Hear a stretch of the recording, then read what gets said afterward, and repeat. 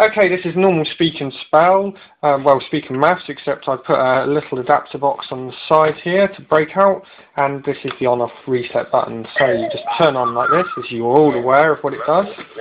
You plug in my module here, which has got 4 pots on it and numerous switches. The switches down these two control these 2 pots. 3 in the middle for doing loops, and these ones down the side and that one are for glitching. So we'll just plug it in and give you a quick demo. It still works normally, as you see. None of the LEDs are lighting up here. So this is a distortion button. As you can see, this one affects the tone, and this one here affects. This slows down it on the pot, fully controllable, and then this one here makes it really fast.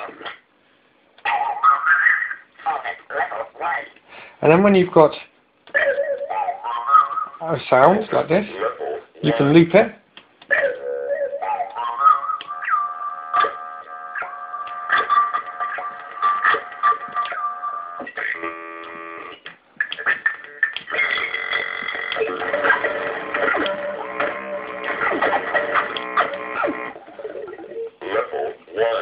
And then these glitches.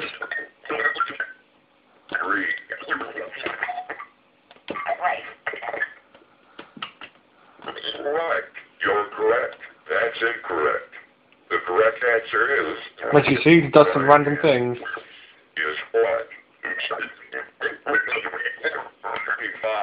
Level 1. Level 2. 3. Right. Correct. Correct. You're correct. That's incorrect. The correct answer is. Level 1. Solve it. Level 1.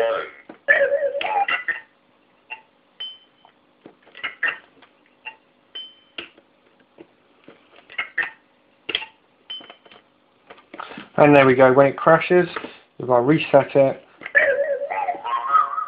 Solve it. Solve it.